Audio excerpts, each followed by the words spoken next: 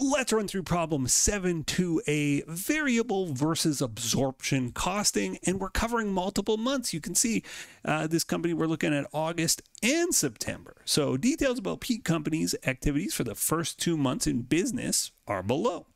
And we can see some inventory and production information, units produced, units sold, sales price. We got manufacturing cost. In the previous question, we had material, labor, and variable overhead all spread out. Here, we've just combined them into one line. Makes our life a little bit easier, honestly. We got fixed overhead costs, and we got some selling and admin cost info.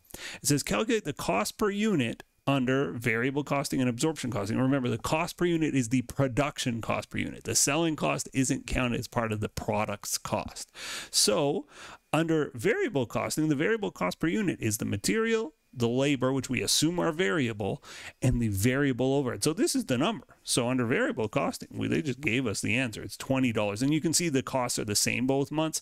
If we had changed them, and certainly in a real company, it will vary over time. It just makes the question more complicated. And you know, in an intro class, we don't want to overcomplicate matters. But if you move on and do intermediate advanced accounting, you might have to tackle that situation. Here, they've kept it easy. You can see the costs are just consistent from 1 month to the next. Under absorption costing, absorption just means it's absorbing the fixed overhead costs as well. All the manufacturing costs, including fixed cost, become part of the cost of the product. And what is our fixed overhead here? Well, it's $100,000 to make 10,000 units. We're making 10,000 units both years, so it's $10 extra, right? $10 per unit in fixed overhead. So it's not just the 20 that are involved in variable costing, it's 30 because we got 10 extra dollars worth of fixed costs. So that's our cost per unit. What's the ending inventory for August under variable costing and absorption costing? Well, the units are pretty easy. We start with 0 units. We produce 10,000. We sell 9,000. So 0 plus 10 minus 9 means we end up with 1,000 units. What's the value of 1,000 units under variable costing? It's $20,000, right? 1,000 times 20, it's worth $20,000 under variable costing. Under absorption costing, it's worth $30,000. It's the same units, it's just different values. And of course, when we go to prepare our income statement, we'll see that their profits are going to be $10,000 different because absorption costing is including 10 extra $1,000 in its inventory value, where variable costing isn't including it there. It's saying, no, that's a cost, and it's expensing it on the income statement. So it's reducing the profit. And we'll see that when we go to part D. Part C, though, what's the ending value of inventory in September under variable and absorption costing? Okay, well, we'll do the same thing. In September, though, we start with 1,000 units, right? Because we had 1,000 left over. We add the 10,000 we make minus 10,250, and we end up with $750 of inventory. So what's the value of that inventory under variable costing? $750 times 20. It's $15,000 worth of inventory under variable, and $750 times 30 is $22,500 under fixed costing. Okay, so there we've, this is all table setting stuff. Let's get to the meat of the matter. Let's do income statements. So it wants us to do, for each month, an income statement under variable and then under absorption costing. So variable, and this is going to be for August and September, and a variable income statement looks like this. Sales minus variable expenses equals contribution margin minus fixed expenses equals operating income. But in this case, we're assuming no taxes, so operating income and net income will be basically one and the same. For absorption costing, what does an income statement look like there?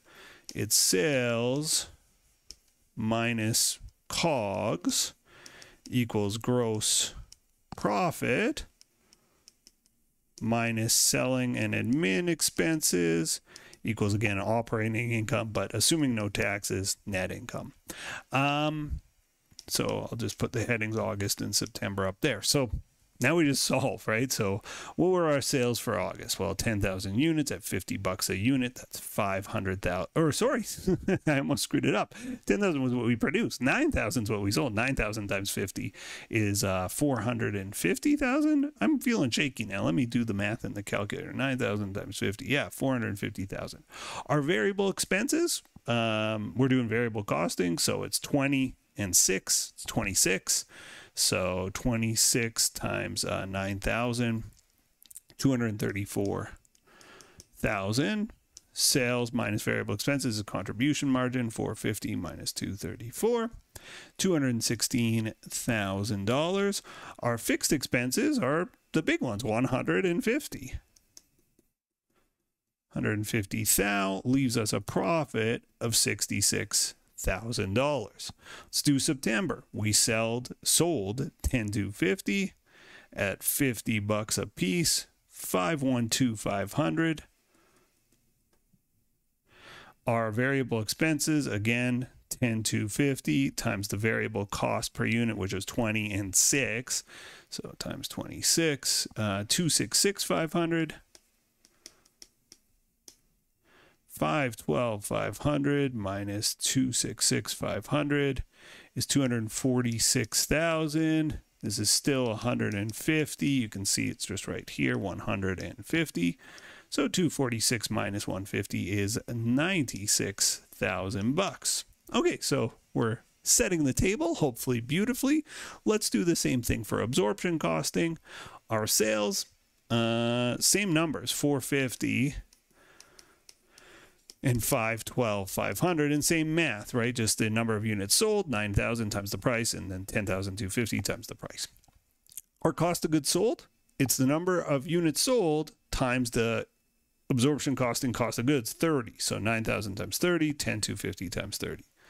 9,000 times 30 is 270,000, and 10,250 times 30, 307,500.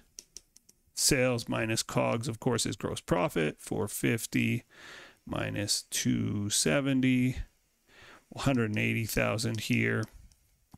512,500 minus 307,500, 205,000 here. Selling and admin expenses, so that's these ones, $6 a unit times 9,000 units sold.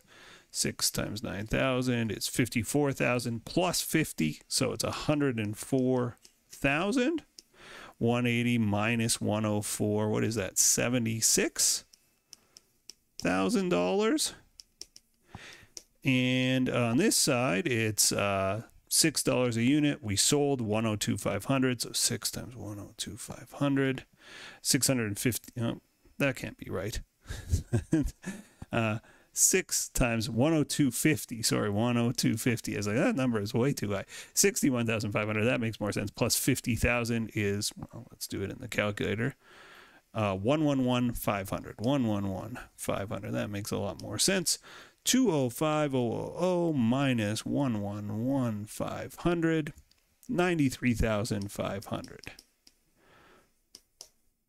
Okay, so we've solved. But the final question says, like, what's going on here? Which method has higher net income in August? Well, 66,000 compared to 76,000. We would say for part E, for August, absorption, I'll just put August. Absorption is higher by $10,000, right? And a question I'd like to know is why? And we discussed this earlier. We said, well, under variable costing, our ending inventory is 20. Under absorption, it's 30. Under variable costing, we had $10,000 of extra expenses that in absorption costing were kept in ending inventory. So that's what's happening here. Now, what's happening in September? So that's sort of my answer for August. Which method has higher net income in September? Well, it's actually variable costing by 2,500. Is that right? September, variable is higher by, And yeah, I think the math is 2,500. Well, what's going on here? And the answer is, well, in September, my inventory actually shrinks by 250 units, right? So in August, inventory went up by 1,000 units. We said, well, it went up by 1,000, and so therefore, or times 10 rather, our fixed cost per unit is $10 per unit. So times 10 means that absorption looks $10,000 better because 10,000 extra dollars sitting in ending inventory. In September, our inventory went down by 250. We sold more than we produced by 250, and 250 times 10 is 2,500, and that makes absorption look 2,500 worse. So that's what's happening in August. More when we have more inventory, we have more fixed costs in our inventory, not on the income statement. That's why they're different. In September, those fixed costs come out of our inventory and appear on the income statement, making absorption costing look worse. So there we go. We've solved 7-2A. As always, I'm thrilled that you're watching, and I'll see you in the next video. Thanks for watching, and bye-bye. The next video in our series is right up here, and if you want a supercut of all of the videos in this series, that's the one down below.